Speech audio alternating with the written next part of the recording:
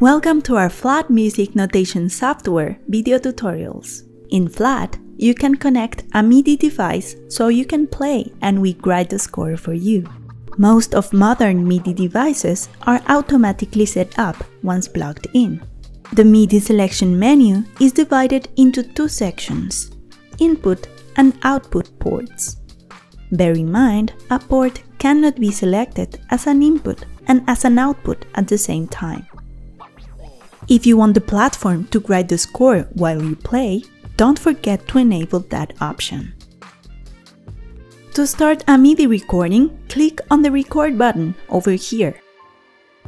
If it is the first time the real-time recording feature is being used with this device, the MIDI calibration window will appear, which is not a mandatory step. You can skip this by clicking on the skip button.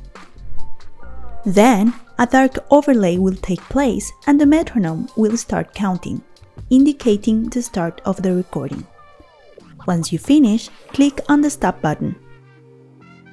Regarding the MIDI output, this feature allows redirecting the audio flux to another MIDI-compatible software or MIDI device through a MIDI port. It opens great playback possibilities. Once an output port has been selected in the MIDI selection menu, each part will be assigned a MIDI channel following the layout order. To learn about the most common issues when setting up your MIDI device and how to solve them, please check the link available in the description of this video. This is all for now.